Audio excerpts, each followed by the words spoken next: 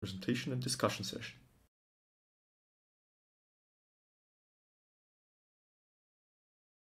We present three external labeling concepts that allow a user to browse through point sets without the need of zooming in and out. In the first method, labels are distributed on multiple pages. The next method arranges the labels in a single row that can be continuously slid along the bottom side of the map. In our third method, labels are distributed on stacks, which a user can independently browse through.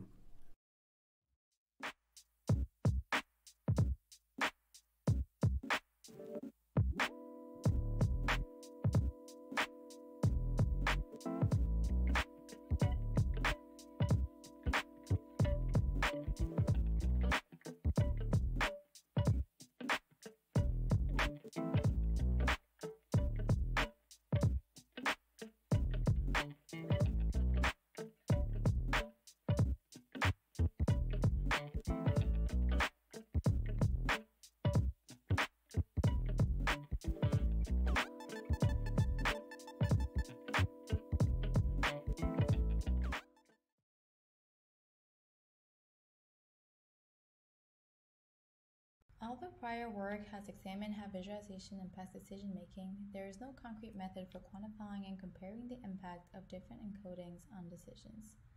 We rethink how we evaluate decision-making with visualizations by leveraging work from economic theory.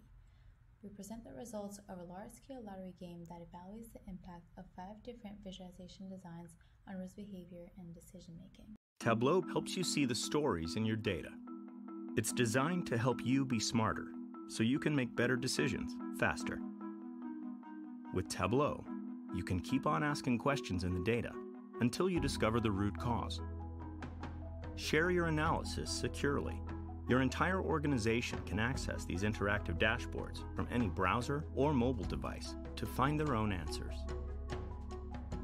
Tableau. Answer questions at the speed of thought.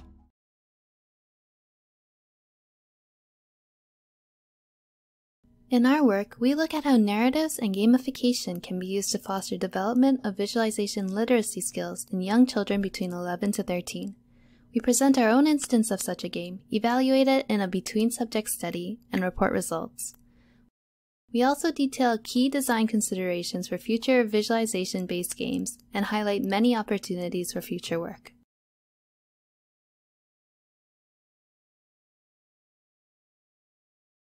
Researchers use Argus to determine the sample size based on estimations. There exists a non-trivial dynamic relationship between those estimations and the statistical result and power. Argus allows researchers to explore scenarios of experiment design and effect sizes to better plan experiments.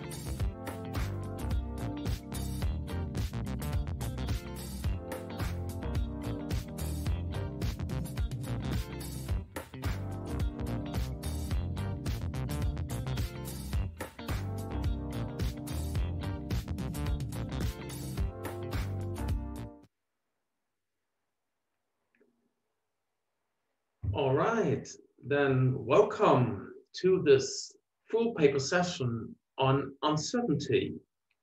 My name is Lars Linsen. I'm from the University of Münster in Germany, as you see behind me. And I have the pleasure to chair this session. And we have 6 great talks here, so a fully packed session here. So we should get started immediately. If you have questions, please post them on YouTube or on Discord. So I'm looking forward to your questions.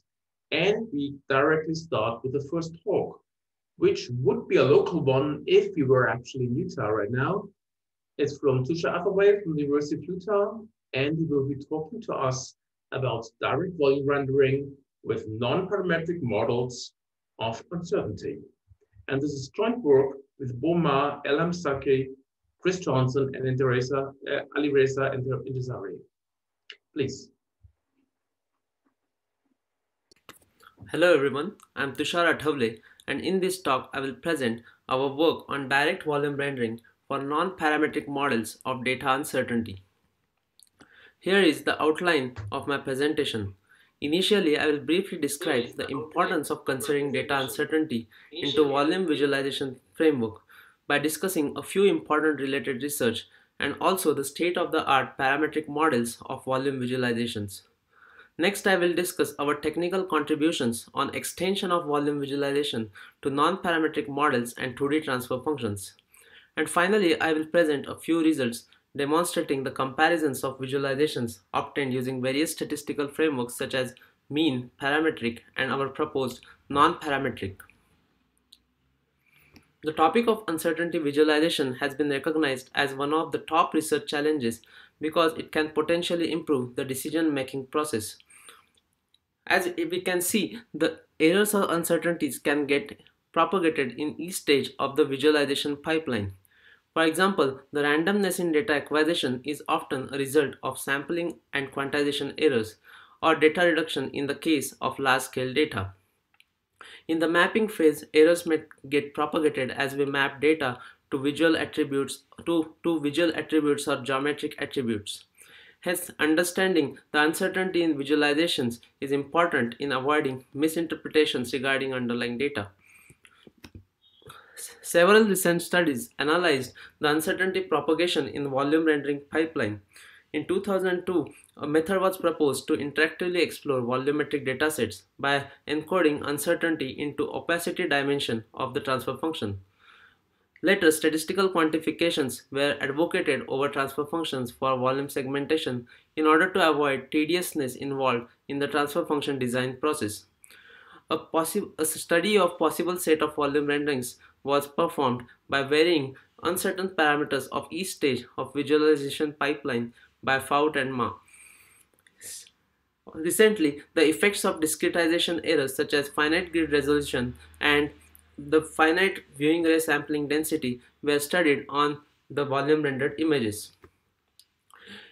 Now I will briefly describe the state-of-the-art parametric model, which takes input as ensemble or a high-resolution dataset. The first step is to reduce the data because the input data is usually a large-scale dataset. Here we show the comparison of the mean and mean statistics in the top row with the parametric statistics in the bottom row. In the mean statistics, we store a single value representing mean of uncertain data per grid vertex, whereas in the parametric statistics, we store a probability distribution per vertex. Hence, the reconstructed sample in the mean statistics is a single value, whereas it is in the case of parametric statistics, it is a probability distribution. In the transfer function classification case, hence we have a single lookup in the transfer function for mean statistics, whereas we have to integrate the probability distribution against transfer function in parametric approach. Thus, it was shown that the parametric framework improves the classification accuracy when compared to the mean statistics. Motivated by this framework, we study non-parametric models of uncertainty. The non-parametric models were advocated over the mean and parametric statistical models in the context of visualization for their improved accuracy. However, the improved accuracy comes at the cost of increased storage and computational requirements. As can be seen, the mean requires one value per voxel, which is a mean value. In the parametric statistics, we store two values, which is mean and width of the distribution, whereas in the non-parametric case, we have multiple representative samples per voxel. Also, in the case of parametric statistics, the number of convolution operations involved in interpolation of random variables is constant, which is 1, whereas in case of non-parametric case, the number of convolutions grow exponentially with the number of bins used in the histogram. Recently, Liu et al. Proposed a Monte Carlo sampling method to accommodate the exponential complexity of Gaussian mixture models. However, their approach involved, however, Monte Carlo sampling is an expensive strategy, and also they proposed image space compositing to produce the final visualizations, which is a non-interactive fashion of producing volume visualizations. We overcome the disadvantages of the Gaussian mixture models by proposing the use of quantile interpolation for non-parametric distributions. The quantile interpolation is a closed-form linear time complexity framework and hence does not require Monte Carlo sampling, and also the volume rendering can be done in an interactive fashion. In this, the basic idea of quantile interpolation is to break the probability distribution at each grid vertex in a fixed number of quantiles using a user set quantile value, which is 0.5 in this case, and then interpolating the respective quantiles. As we can see, because of the quantile-wise operations, the complexity of the framework is linearly proportional to the number of quantiles. Now recently, Hollister and Pang used or extended this quantile interpolation idea to 2D fields for visualization of uncertain vector fields. We extend the quantile interpolation to 3D case in order to accommodate it in the reconstruction stage of the direct volume rendering pipeline. The same shapes of Monte Carlo and analytical distributions confirm the correctness of our derivation of quantile interpolation in 3D. Thus, we summarize our non-parametric statistical framework in this slide. As we can see, at each grid vertex, we represent probability distribution using the quantiles. Then we reconstruct the distribution at a viewing array sample using quantile interpolation, and finally we integrate the interpolated distribution against the transfer function. We also extend the idea of statistical rendering to 2D transfer functions. The idea where the second dimension is a gradient magnitude. The 2D transfer functions were proposed by Nice et al. In 2001, and they showed that the classification of material boundaries can be enhanced or can be effectively explored using 2D transfer functions. Now, in the context of statistical rendering, we get two random variables x and y representing uncertainty in intensity and gradient magnitudes, and then we study their joint distribution, which is represented by the pink circle in the transfer function space, and to compute the expected viewing array sample color. Here I will show a few results. First, we show the result on a results of the synthetic experiment on the tangle function, which is visualized in the top left image. We add the ground truth. We mix the ground truth with the noise samples from a bimodal distribution and visualize the uncertain data using various statistics, with non-parametric statistics in the bottom row and mean and parametric statistics in the top row.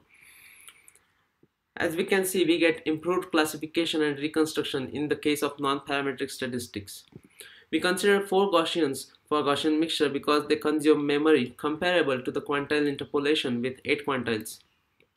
We also show the quantitative comparisons by computing the difference images for visualizations obtained using various noise models with respect to the ground truth, and also computing the root mean squared error with respect to the ground truth. As we can see, again, the non-parametric statistics gives us the least relatively low RMSE compared to the mean or parametric statistics. Also, note that Gaussian mixtures require the Monte Carlo sampling in order to produce images, whereas our quantile interpolation approach, we produce images at interactive frame rates. Now, as we increase the number of quantiles from 4 to 8, we observe that the RMSE actually increased. So we studied this behavior and found out that the reliability of quantile interpolation, it depends on the size, the sample size, or the number of ensemble members. In the case when we have a relatively low number of ensemble members, the quantile interpolation results can be quite unstable. However, as we get sufficient sampling density, they become more stable. For more information on how to ensure the sufficient sampling density, please refer to our paper. We also propose a box plot like view known as which we call a quartile view to understand the uncertainty in data sets. As can be seen, we see the variation in reconstruction across three quantile populations, which represent the uncertain portions of the dataset. We again visualize a similar set of results for the teardrop function, and we obtain improved reconstruction using our quantile interpolation approach. We apply our techniques on the RAID-C AD simulation dataset provided by the VIS contest 2020 and to understand the AD positions in the dataset. Understanding AD positions is important in oceanology to understand the transport of energy and water particles. Here we visualize the ADs by mapping red to high velocity magnitude and blue to moderate, whereas and yellow to low velocity magnitudes. As we can see, the presence of ADE3 is observed across all noise models except for the mean field, whereas E2 is only observed in uniform and Gaussian, whereas there is high uncertainty regarding the presence or position of ADE1. Similarly, in the quartile view, we see ADE3 in all three quantile populations, whereas there is a high uncertainty of position regarding the position of or presence of ADE1.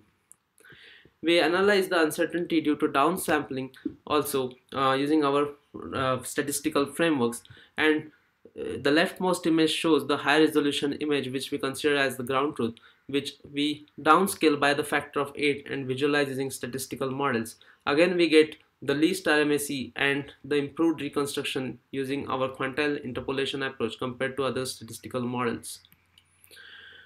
We also see similar reconstruction improvements in the 2D transfer function case using for the classic tooth dataset. To conclude, we propose closed-form non-parametric framework for efficient statistical rendering by making use of quantile interpolation in the reconstruction stage. We also show qualitative and quantitative comparisons with other statistical models and present extension of volume rendering framework to 2D transfer functions. In the future, we will like to explore other options such as uneven quantile values, multidimensional transfer functions, and dependent random field assumption to further improve the reconstruction or classification accuracy of direct volume rendering framework. Thank you.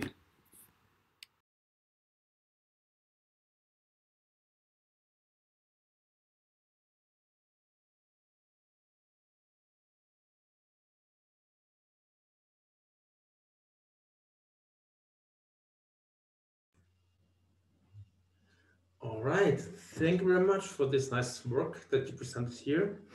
To the audience, please pose questions either on Zoom, on Discord, or on YouTube. So far, I don't see any question yet. So let me start with a question myself. I have a question about the rendering that you do in the end, right? So that I think is still a bit of an issue, right? So you are creating these quantiles, and then you propose to render them basically by looking at them one by one. Is there a way where you can better combine them?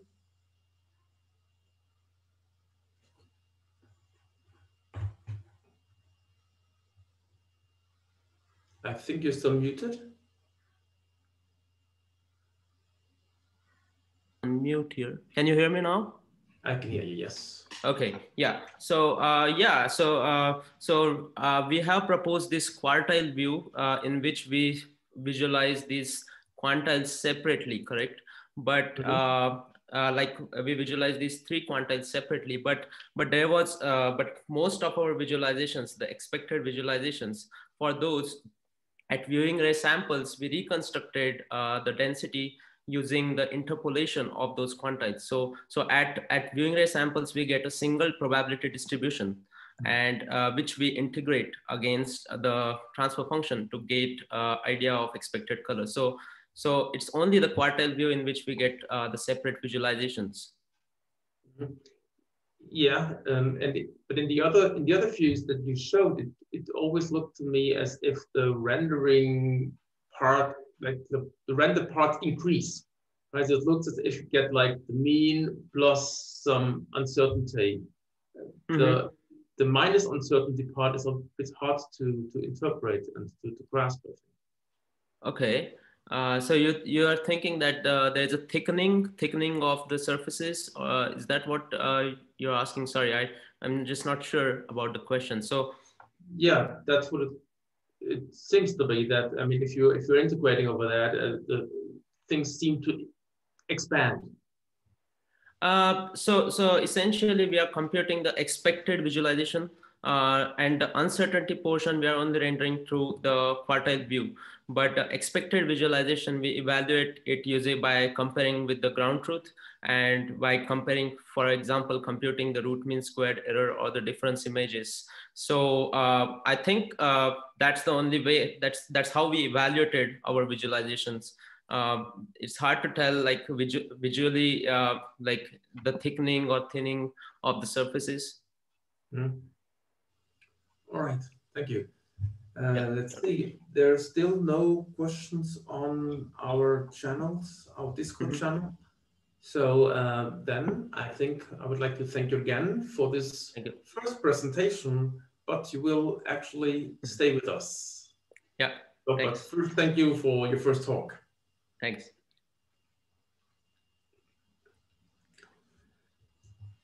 Now, the second talk is also given by Tushar Athawale, and it's on uncertainty visualization of 2D Morse complex ensembles using statistical summary maps.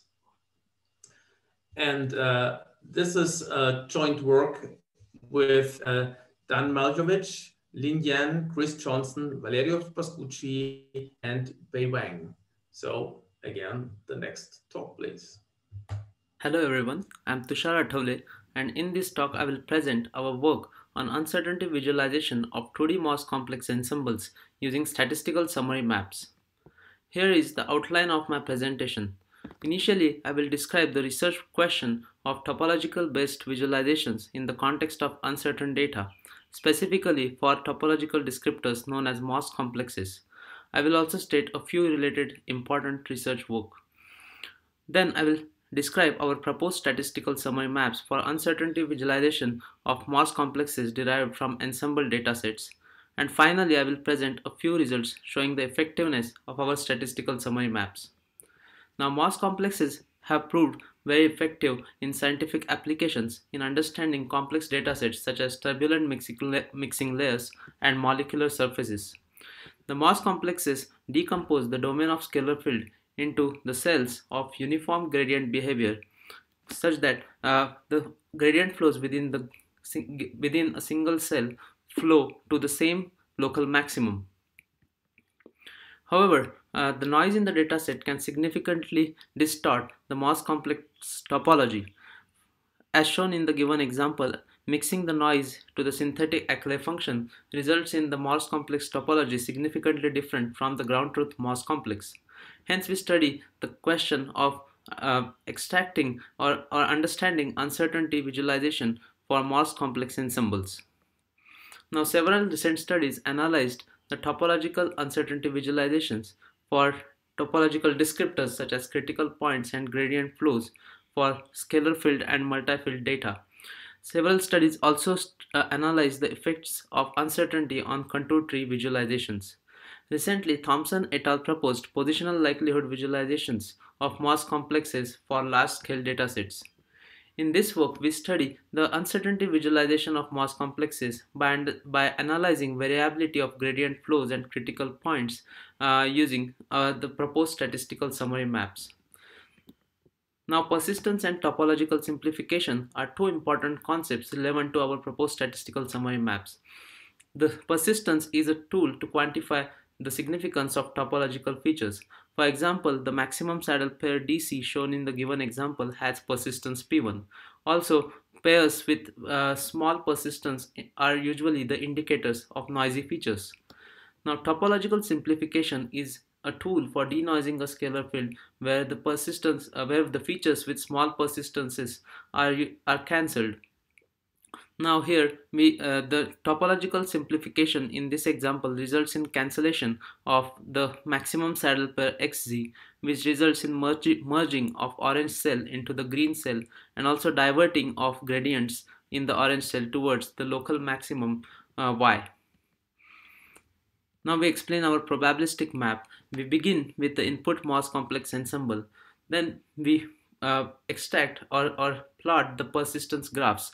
Persistence graphs essentially plot maxima count as a function of persistence simplification level.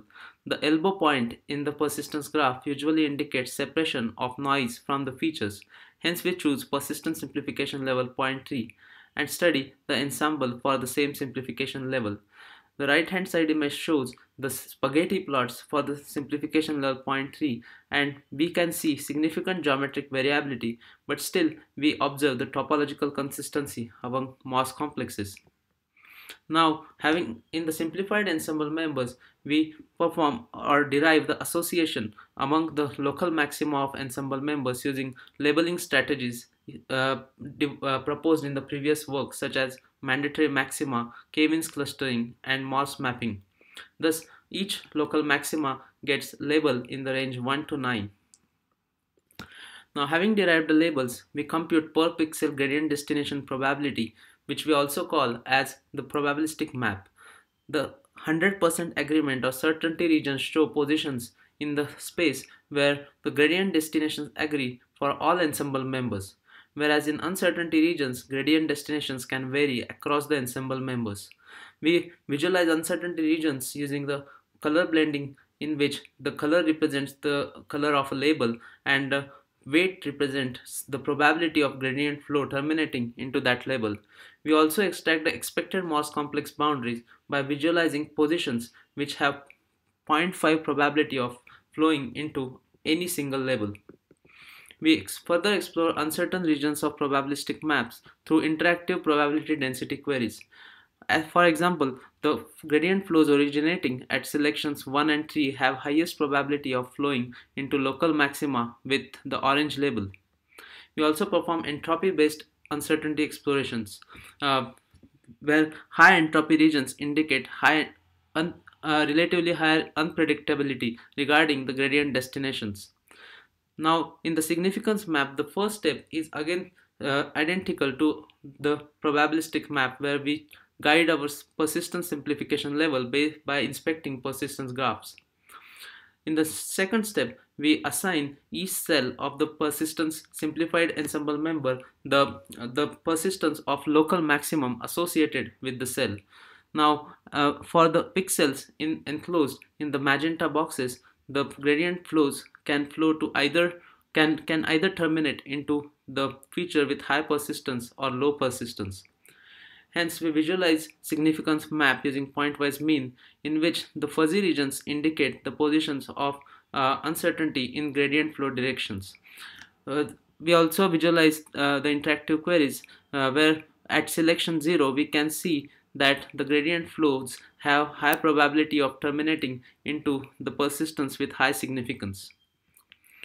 We visualize significance maps using variance and entropy, pointwise variance and pointwise entropy, which highlight the positions with significant variations in the significance values and also indicate the potential positions of Morse complex boundaries. The patchwise entropy further highlights the uncertain regions.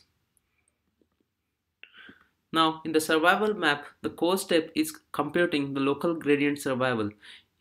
In this example, since the orange cell has lower persistence than the green cell, we cancel the orange cell.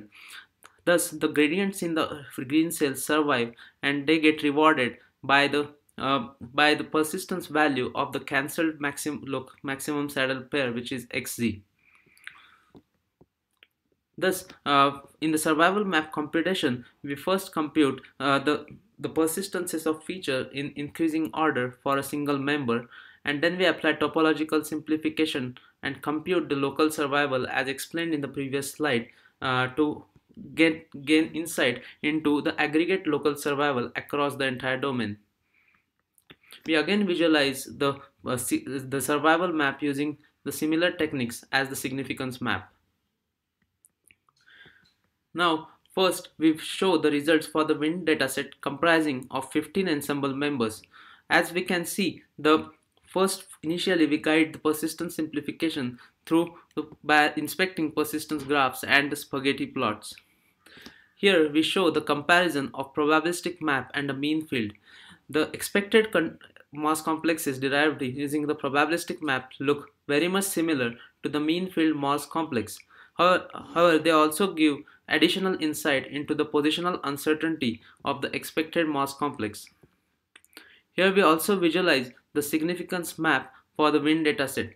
The patch-wise entropy highlights the position with significant randomness in the mass complex position, which is also seen in the spaghetti plots. The aggregate segmentation proposed by Thompson et al. Highlights the positions of likely positions of the mass complexes, whereas our visualizations show or highlight the positions with higher variations in the mass complexes. Here we compare significance and survival maps. The significance map performs analysis for fixed simplification scale, whereas survival map performs analysis for all simplification scales. The high persistence feature seen at the top of the domain is preserved in both the maps, whereas the low persistence feature in the significance map appears as high significance feature in the survival map. Hence, further investigation is needed to resolve the uncertainty. We analyze the time-dependent flow dataset, where in the scalar field the flow moves from down to upside, and also because of the obstacle near the blue region, it results in vortex shading, which is observed in the mass complexes.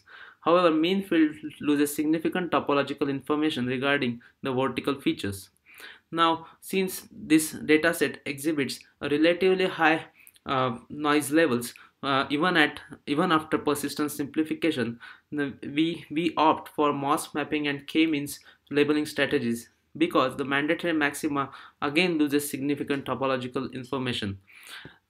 The probabilistic map nicely recovers the topological features as opposed to the mean field as we had observed in the individual members, and also gives indication of positional uncertainty of the recovered topological features. We visualize significance and survival maps for the time-dependent flow, and the point-wise variance highlights the positions on the border of the chaotic regions in the spaghetti plot. Also, the point-wise mean in the survival map highlights the significant feature shared across all ensemble members. We analyze the RAID C80 simulation dataset made available on the VIS contest 2020 website. In the single member, the dotted boxes highlight the positions of vertical features. Now, our probabilistic map nicely summarizes the topology of ensembles and indicates the presence of 4 vertical features. We also perform the agreement exploration, where 80% image indicates that 80% of members agree in that they indicate the presence of 3 vertical features. Thus, to conclude, we present statistical summary maps for uncertainty visualization of mass complexes. We use various labeling strategies for deriving probabilistic maps. We show improved topological recovery using our proposed maps in comparison to the mean field visualizations, and also show that demonstrate the effectiveness of various techniques such as color blending and interactive probability density queries for visualizing quantified uncertainties using our proposed statistical summary maps. Thank you.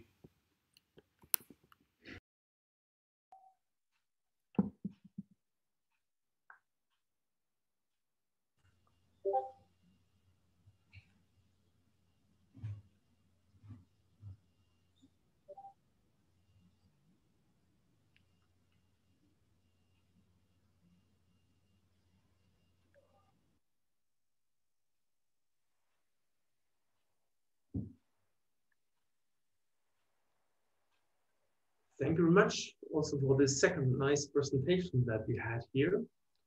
And again, the floor is open for questions. So please, anybody who has a question, post it on Discord or YouTube.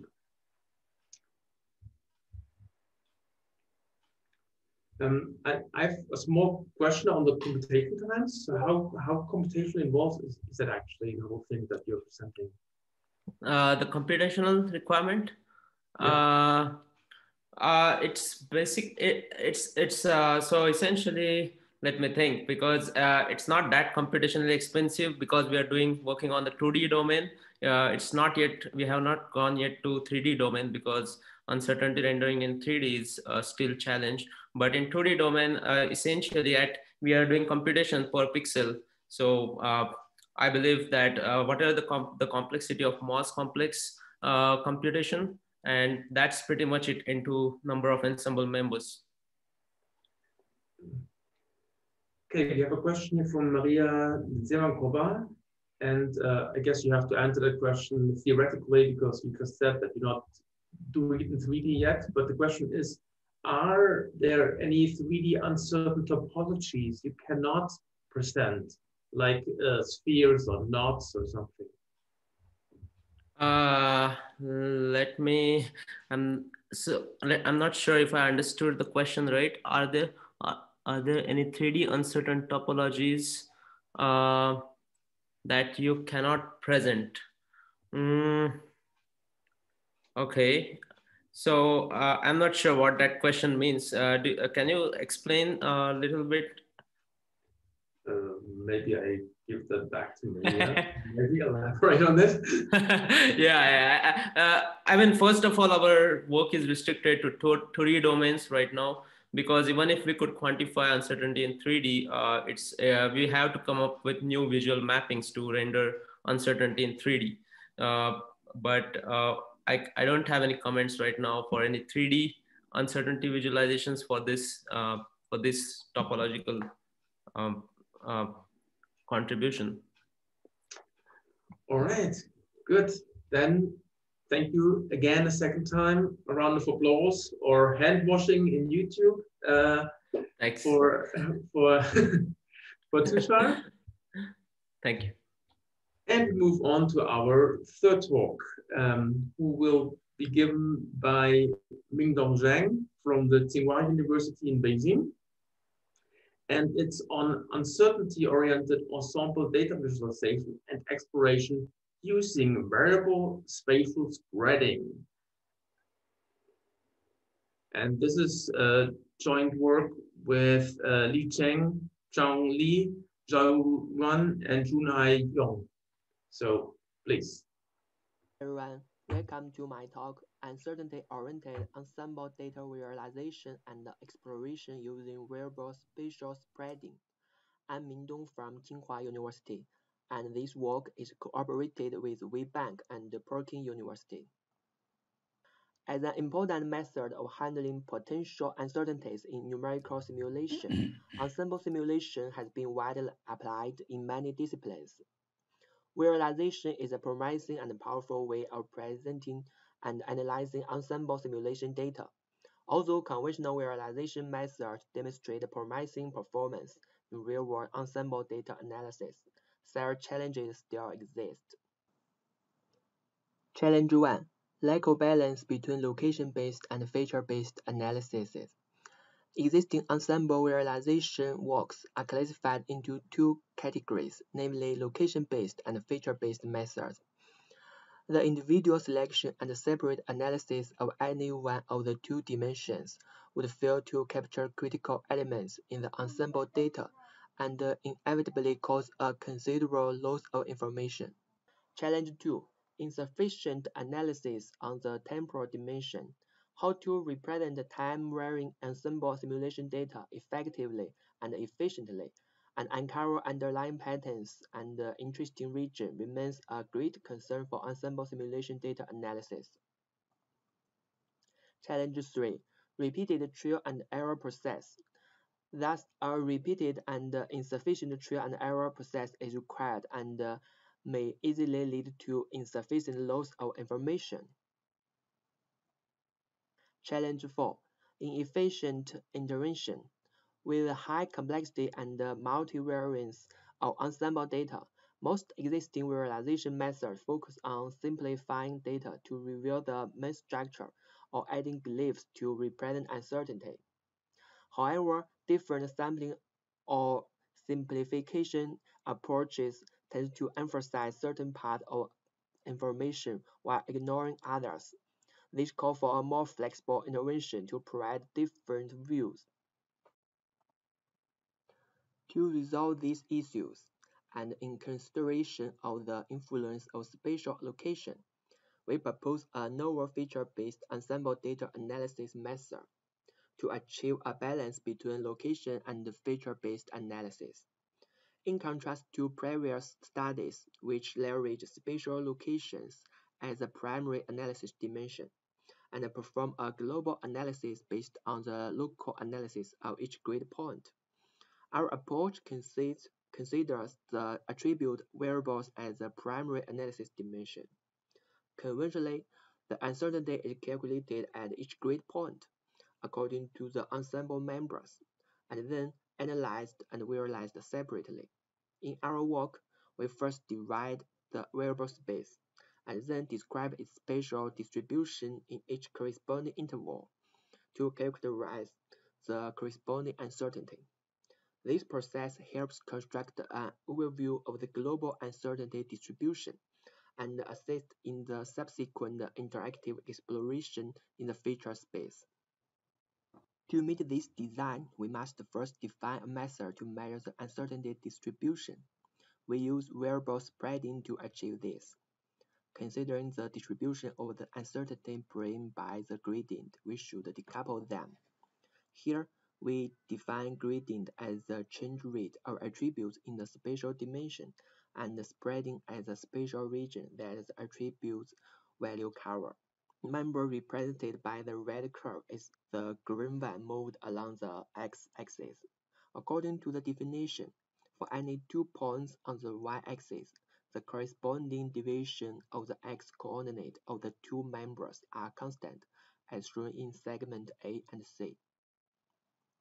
However, for any different points on the x-axis, their corresponding deviation of the y-coordinate varies, such as the two pink segments B and D.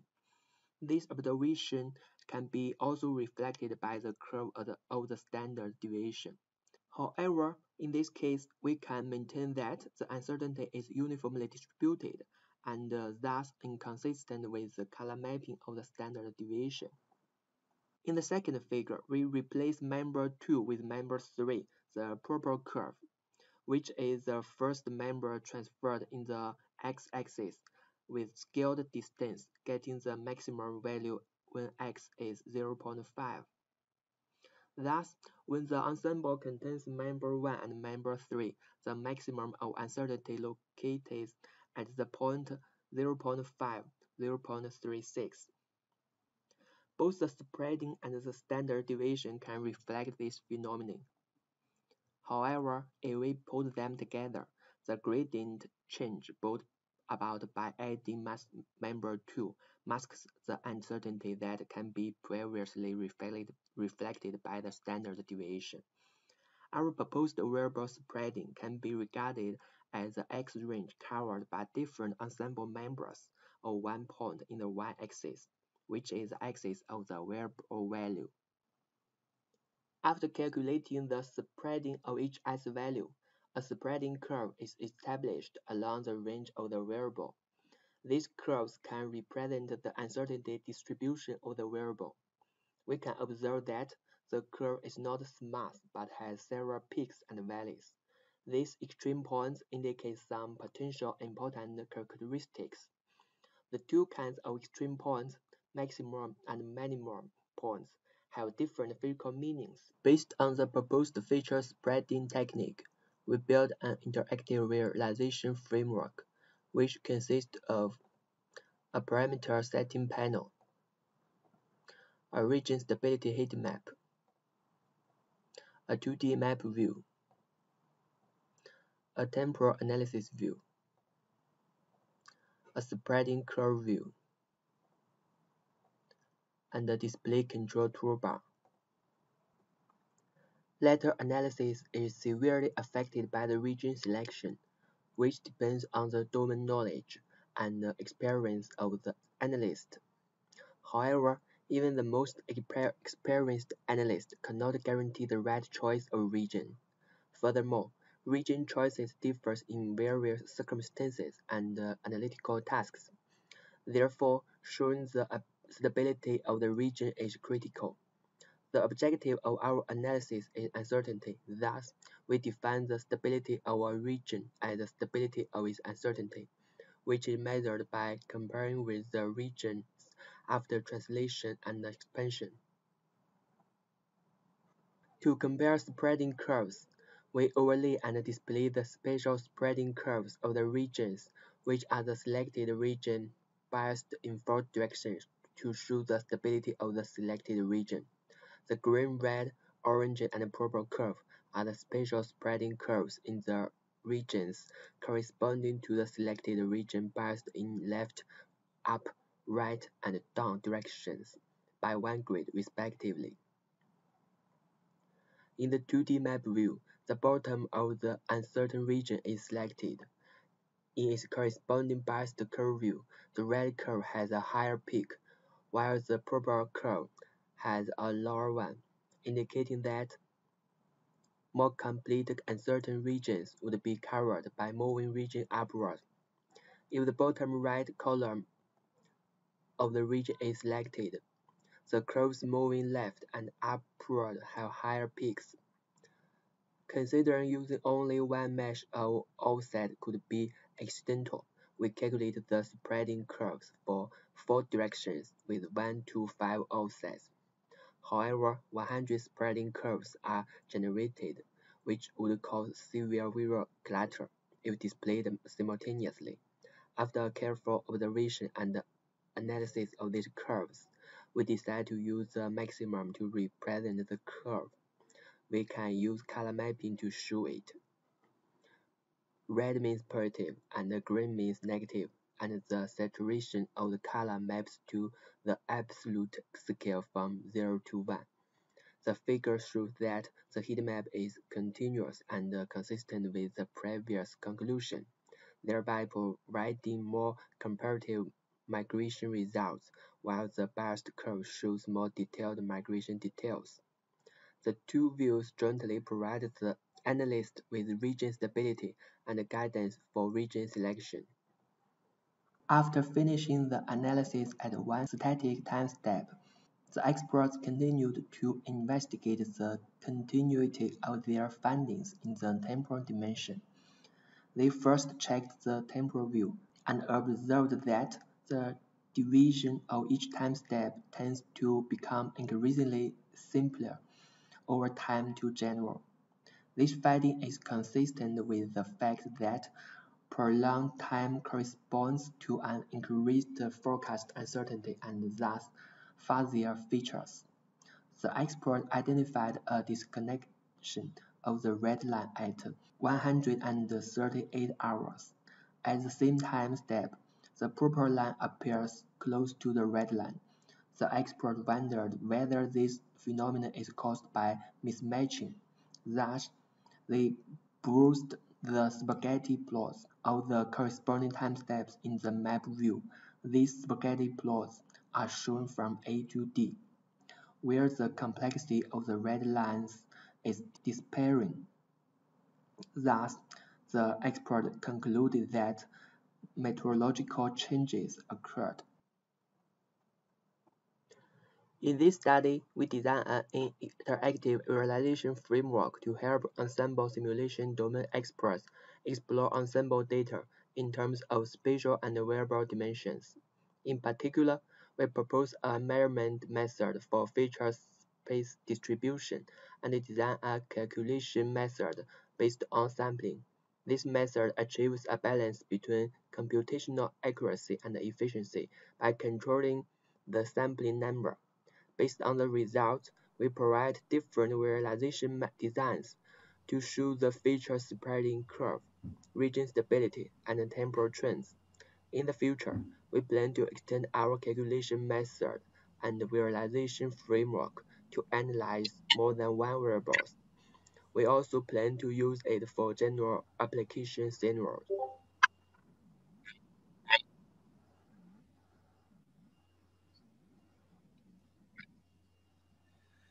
Thank you very much, Mingdong, for another nice, very interesting talk.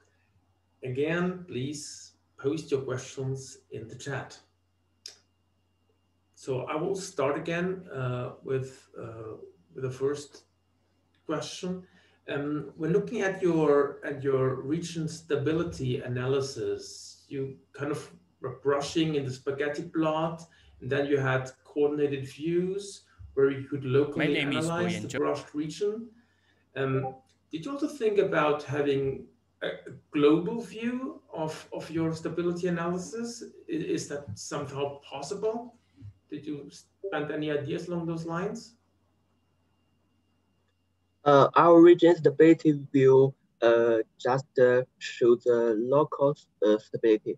If we for the selected region, we show the uncertainty change in the selection for the bias for the four direction, and it just focus on the selected region, not the global region.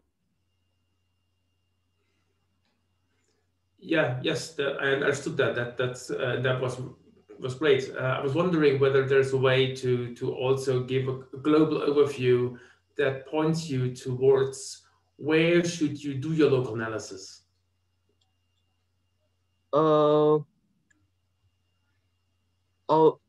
choose the region to further analysis, the region stability view is not supposed to assist this, and we should to stay the 2D map view and select a region according to the domain expert, according to the domain knowledge, and further refine the region according to the region stability view. Okay, yeah, that makes a lot of sense. Good. There are no further questions. Then thank you, Mingdong, for this nice talk, and congratulations again. We move on to our fourth talk, and now it's going to be about uncertainty in continuous scatterplots, continuous parallel coordinates, and fibers. The presentation is given by Boyan Zheng from the University of Heidelberg, and this is joint work with Filip. So, my name is Boyan Zheng from the Visual Computing Group at Heidelberg University. This work has been done together with my colleague, Filip. The most common techniques to visualize multivariate data are scatterplots and parallel coordinates, consisting of points and lines. While these approaches are designed for discrete data, they can also be applied to discrete samples of continuous data. Here we see a regular sampling of a continuous domain using 100 samples, 900 samples, 10,000 samples, 90,000 samples. We can see, however, that discrete scatterplots and discrete parallel coordinates tend to suffer from occlusion and clutter. Also, the sampling of the continuous domain can lead to erroneous structure, as in the case of such curves. This motivated Weizkopf and colleagues to introduce continuous scatterplots and continuous parallel coordinates, which present the density of such plots and are obtained directly from the continuous data.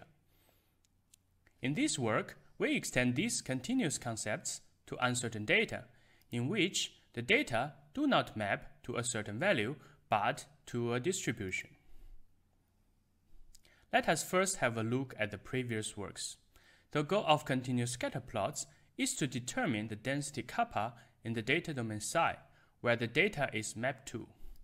In the spatial domain omega, Athawale and Weizkopf assume constant density, and mass is conserved in the mapping from the spatial domain to the data domain in terms of triangles a triangle D in the spatial domain maps to a triangle delta in the data domain with the same mass. From this, Bechtaler and Weisskopf derived the following equations, relating density kappa to the determinant or the volume of the resulting element in the data domain. If m is smaller than n, then integrate over so-called fibers, which we will discuss later. Although very powerful, this approach is only applicable to simplicial input grades, and it does not support uncertainty. Our work addresses these two extensions. Based on the continuous scatterplots, Heinrich and Weisskopf presented continuous parallel coordinates. Here, the parallel coordinates are split into so-called 2D independent parallel coordinates domains, IPCDs, which represent consecutive pairs of axes of the parallel coordinate system. Similar to the continuous scatter plots, they also based this approach on mice conservation, but this time not with respect to mapping between two triangles, but mapping between a line and a point, according to the point-line duality between Cartesian coordinates and parallel coordinates. In the resulting formulation, one needs to integrate in the IPCD over an interval of eta 2, which is one of axes of the IPCD. Also here, the approach is limited to simplicial grades and does not support uncertainty. Finally, the third concept that we will extend are so-called fibers, which are the pre-images of a value in multivariate data. Here on the left-hand side, we see fibers for 2D bivariate data. If one selects a value in the data domain psi, the resulting fibers consist of the points in the spatial domain that exhibit this bivariate value. In 3D bivariate data, fibers represent curves in the spatial domain. This concept does also not yet support uncertainty. To summarize, the contribution of our work is the extension of these three concepts to uncertain data. But before discussing these extensions, let us first have a closer look at uncertain data and their representation. Whereas certain data map to a single value, uncertain data map to a distribution. Here we can see a certain and an uncertain 2D scalar field. To derive our mathematical models, we make use of the representation of uncertain continuous data by Otto et al. And apply it to n-dimensional m-variate uncertain data. In their representation, the dimensions of the data domain are added to the spatial domain, here xi, and the scalar field defined on this extended domain represents the probability of the uncertain data to attain the respective value. In our implementation, we focus on 2D and 3D uncertain bivariate fields, which leads to 4D and 5D scalar field representations. This is the building block which we will use to extend the previous concepts to uncertainty. Now let us recap the traditional plots we have already seen. Let us now incorporate our uncertain data model into these plots, which provides the formulations for uncertain continuous scatter plots and uncertain continuous parallel coordinates. As we will see later, it is straightforward to derive the concept of uncertain fibers from this model of uncertain continuous scatter plots. Since parallel coordinates are split into 2D independent domains in their continuous concept, it is sufficient to consider bivariate distributions for both uncertain continuous scatter plots and uncertain continuous parallel coordinates. In our implementation, we assume bivariate Gaussian distribution as input and interpolate the respective mu and sigma from node-based representation in the spatial domain. Now let us come to the uncertain continuous scatter plots. The model that we derive requires integration of this distribution in the spatial domain omega. We present two approaches to do so, one that is sampling-based and one that is convolution-based. The former is rather straightforward and employs Monte Carlo integration, The latter first obtains the traditional continuous scatter plot without uncertainty, followed by convolution to incorporate the effect of the uncertainty. To obtain the value kappa of a pixel of the UCSP using Monte Carlo integration, we first employ regular subdivision of every cell in the spatial domain. We then choose a random position within each of these subcells and interpolate the uncertainty there. We determine the probability that the interpolated value lies in the range of this pixel and accumulate these probabilities of the pixel upsilon. The disadvantages of this approach include that it requires a rather high sampling density, and that it is rather slow in case of irregular grid cells. On the other hand, its advantages include that it supports non-simplicial input grids, and that the result is accurate, which is the reason why we used it as a ground truth for the convolution-based approach. In the convolution-based approach, we first obtain the traditional CSP without uncertainty within the region tau C, which is the region of cell C in the data domain. We achieve this using the original approach by Barthala and Weisskopf. We then convolve every Xi1 and Xi2 in this certain CSP with K, a Gaussian kernel obtained by interpolating the corresponding uncertainty with respect to Xi1 and Xi2 in region tau C. Finally, to obtain the uncertain continuous scatter plot, we need to accumulate all these convolved results. The advantage of this approach is its fast computation, since no massive sampling is needed. On the other hand, it requires simplicial input grids because it is based on Barthala and Weisskopf's approach. In order to indicate the uncertainty in the UCSP and to support the interpretation of the impact of uncertainty, we superimpose a white outline of the traditional CSP without uncertainty. As shown on the right, this is inspired by gradient plots. Now let us investigate uncertain continuous parallel coordinates. As already introduced, we first split the parallel coordinate system into 2D IPCDs. Pixels in the corresponding UCSP map to trapezoids in this IPCD. Thus, the density phi of the uncertain parallel coordinates plot is computed by superposition of these trapezoids in a small interval along eta 2. Notice that this enables to compute the UCPC directly from an UCSP. Let us now look at our third extension, the uncertain fibers. The sampling-based approach for uncertain continuous scatterplot computation can be easily adapted for computing uncertain fibers, which represent a probability distribution in the spatial domain. The only difference in the approach is that instead of computing the density of all pixels, one needs to compute the density only for pixel upsilon that contains the given value xi, and that one needs to store the respective probabilities to each subcell in the spatial domain. Finally, one can increase the range in the data domain to a region delta to obtain uncertain range fibers.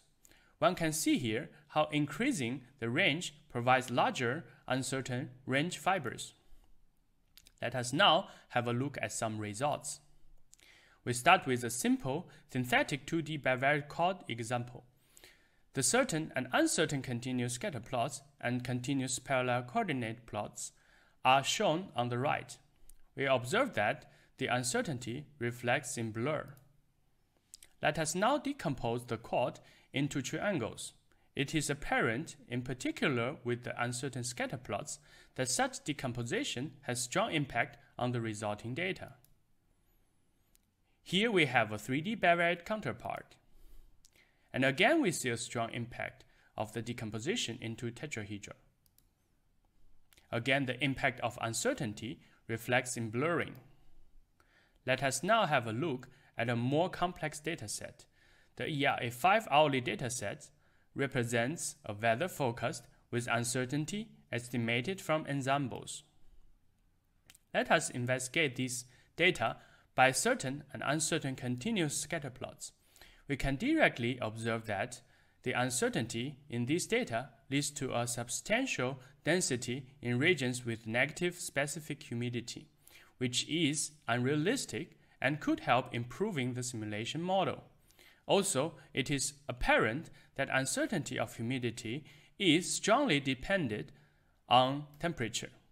Notice that the white uncertainty indicator helps in evaluating respective error ranges in different regions. Here we see the uncertain fibers in this dataset.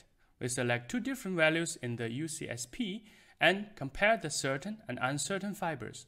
Here one can see that, in contrast to certain fibers, uncertain fibers can exhibit gaps due to high uncertainty.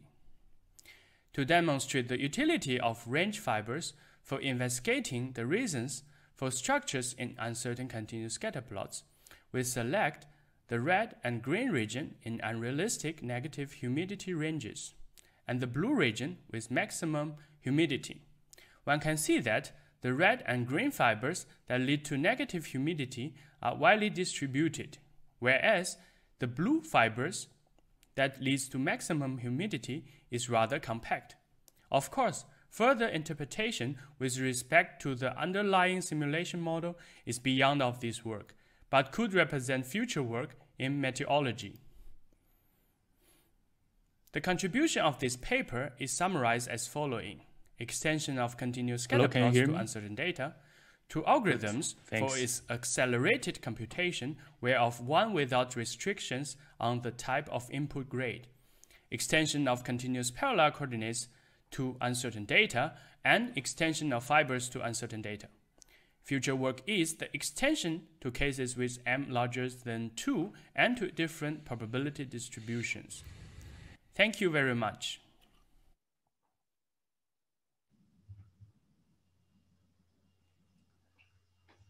All right, thank you very much, Boyan, for this nice talk. Thank you. And we also have a question for you. So Tom Torsten-Weyer asks, have you considered other channels to encode the uncertainty separately? Color is essentially being used to encode high frequency and high uncertainty. Hello everyone, welcome to my talk. We didn't consider other channels to represent uncertainty, since we have saw a paper suggested by the reviewers that the gradient plots can represent the uncertainty better than other like error bars. So that's why we use color and this blur effect to represent uncertainty. I think to represent uncertainty, this is the like generalized choice. But thank you for the question. Yeah. Yeah, Tom says really nice work. A really nice talk. Thanks. I've maybe a similar question going along the same lines. I mean, if I look at your uncertain scatter plots that you have there, then we basically have an extension to the outside, but within the white area, the white line inside, it basically looks the same as before. That means I only have like a one-sided uncertainty that I can actually tell. Yeah. Yeah, good question. I think this is the disadvantage of the scatter plots, because before in the traditional scatter plot, they suffer that could not represent the density, and then when the uncertainty is involved, this still could be an issue. But since we have also presented our solution on the uncertain fibers, I think this could be a great help for the domain expert to explore what happens inside of this region. Like, I mean, for the region that could not reviewing the uncertainty so well inside of this this range within the white outline. Yes, that was a compelling use case. I agree. All right. Then I'd like to thank you again for this talk. Thank you so much. And move on to the next one. The next one will be given by Gulam Jelani Quadri from the University of South Florida. And it's on the modeling of is modeling the influence of visual density on cluster perception in scatterplots using topology. And this is joint work with Paul Rosen. So, please. Hello everyone, welcome to my talk. I'm Ghulam Jilani, a PhD student at University of South Florida under advisement of Dr. Paul Rosen. Scatterplots are often used to visualize structures and patterns in the data. They're also used for a variety of visual analytic tasks, including cluster identification. Clustering occurs when patterns in the data form distinct groups. However, clustering is an ill-posed problem as the correct clustering depends upon multiple factors. For example, it is ambiguous where circle region is one cluster or two. When considering clustering in a scatter plot, several factors play a role in how they are perceived. The features of the data as well as visual encoding we chose influences how many clusters we see. Let's see some examples where perception is ambiguous in the given design. For example, how many clusters can we really see with varying distribution size or the number of data points? Data aspects such as data distribution size, type, or the number of data points can influence the visual presentation by varying the plotting density. On the other hand, visual encoding properties such as mark size, mark opacity similarly have potential to influence perceptual judgments. The conventional approach to optimizing scatterplot design is through trial and error of different combination. In our study, we proposed mathematical models to optimize the scatterplot design for cluster perception. We developed models that consider how visual density influences the cluster perception in a scatterplot using a data structure from topological data analysis called the merge tree. With these models, we use threshold plots to optimize the saliency of clusters based on data features and visual encoding. In this example, we vary the opacity of data points. The threshold plot shows that 3 clusters are more clearly visible in the pink with 5% opacity and green 10% opacity scatter plots. 3 clusters are significantly less visible in the blue 1% opacity scatter plot. Finally, the clusters are not visible at all in the purple 50% opacity or orange 100% opacity scatter plots. First, we provide some context to the factors we have considered in our study. Jun-hai et al.'s taxonomy of visual cluster separation in scatterplots used a qualitative evaluation to identify important factors.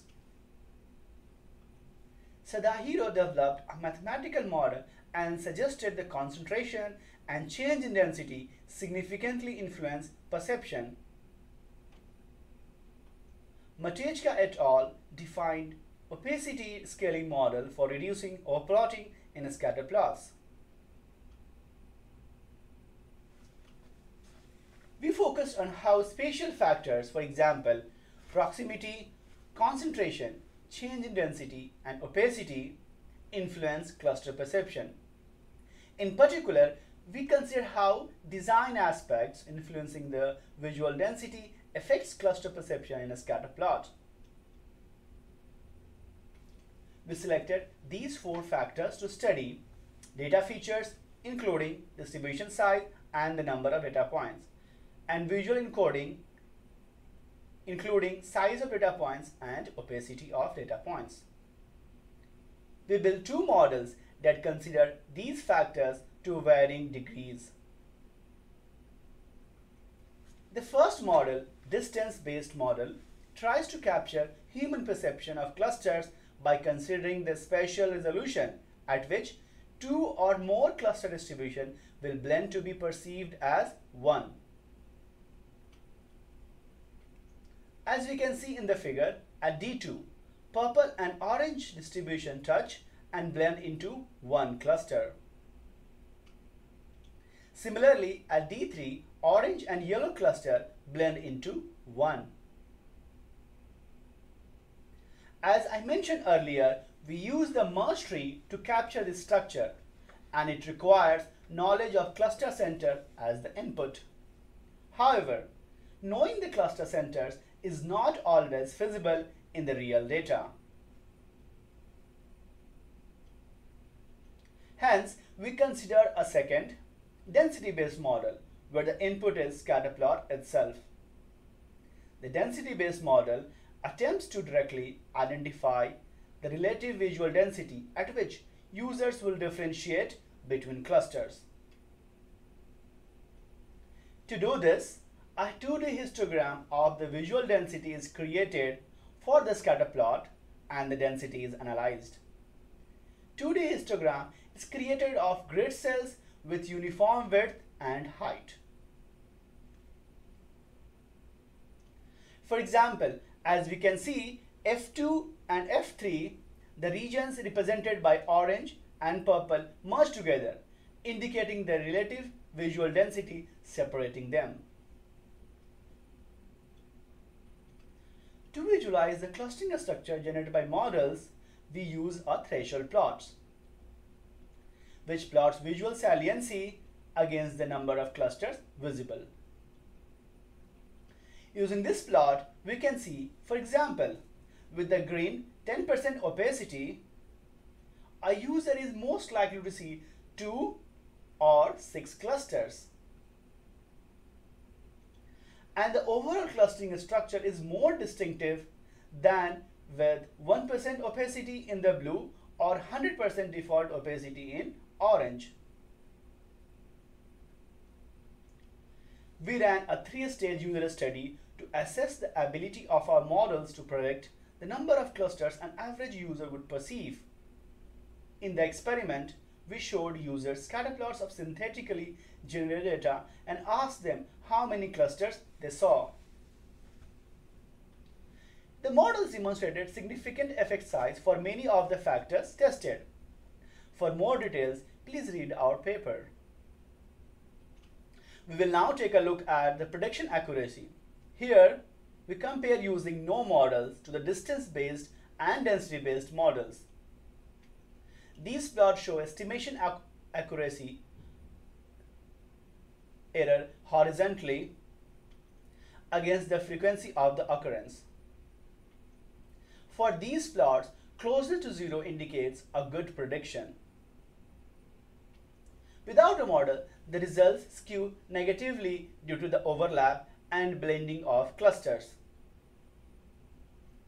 The distance-based model significantly improves the results over a without model. Finally, the highest estimation accuracy was achieved using density-based model with an average error of 0.2 and a standard deviation of 1.6. Effectively perceiving patterns in the scatterplot is a perennial topic in visualization. The models we have introduced construct a bridge for visualization designer between their choice of visual encoding and how users perceive clusters. Distribution size and cluster is in the nature of data, and visualization designer generally do not have control over this factor.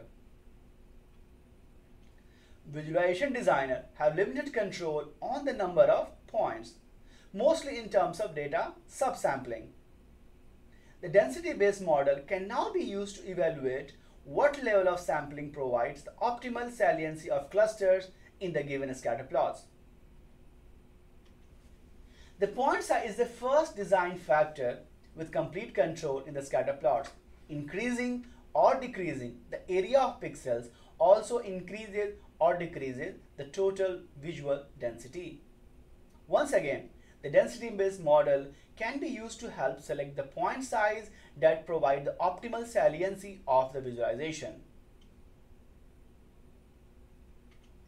Opacity is another factor for which designer has complete control from fully transparent to fully opaque, once again impacting the visual density of the scatter plots.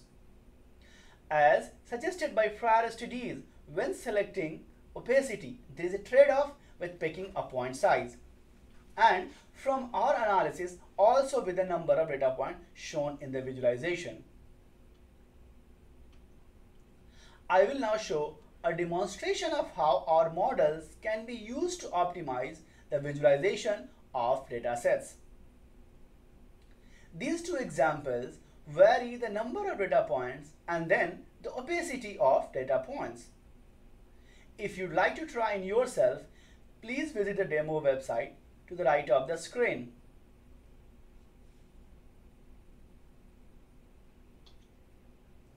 In the first example, we show how to use density-based model to optimize the saliency when varying the number of data points. The threshold plots provides quick and easy access to optimizing the saliency of clusters shown. With the adjustment of number of points using the model, we can see that at given n value, users can see 7 clusters. The interactive model can be used to select the optimal value of the visual encoding, here the number of points. Here we look at varying the opacity of data points, again using the density-based model. The threshold plot allows for selecting an opacity value that best highlights 3 clusters in the visualization. With adjustment of opacity of points using the model, we can see that at a given opacity value, user can see 3 clusters. Again, the interactive model can be used to select optimal value of the visual encoding, here opacity of data points. In summary, scatter plots are commonly used visualization type and clustering is a commonly performed low-level task on them. Our study has demonstrated the importance of factors including distribution size, the number of data points, size of data points, and the opacity of data points in cluster perception on scatter plots. To model people perception of clusters, we built and validated 2 models, a distance and density based model for the task. Finally, visualization practitioner may apply these models as a guide for optimizing the properties of their own visualization. I have left out many details. I encourage you to read our papers or contact me for more details. Thank you for your attention. I'm happy to take questions.